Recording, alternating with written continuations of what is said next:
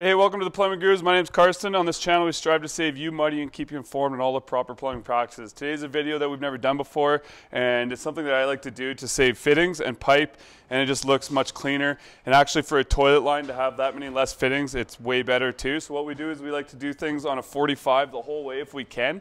We don't always use this, but in certain scenarios it works out. And in this case, I was able to get a 44-inch piece of pipe up here. So it's a pretty neat trick, and we end up only using essentially 145 and a 90 to get down to the vertical over here. So it's pretty handy that way. You got a lot less chance of your toilet line clogging up. So what I've done is I take my center line measurement from this hole.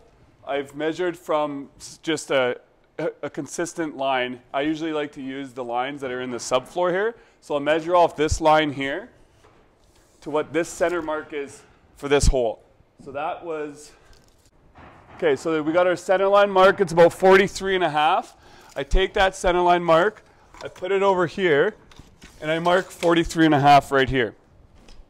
And the next thing I do is I take my center to center measurement of my joists. So the easiest way of doing this is going outside of this joist to inside of this joist. It's 19.25.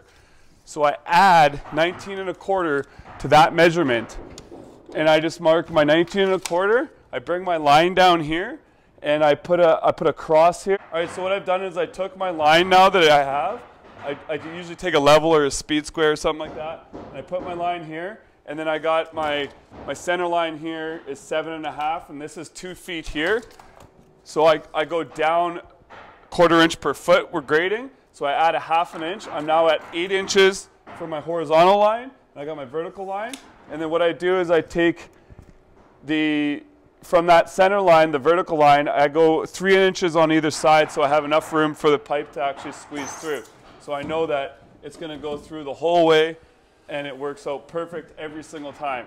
And then what I do is I just drill my 2 holes and I make sure I'm on my lines, and boom, then I like to core out the hole with the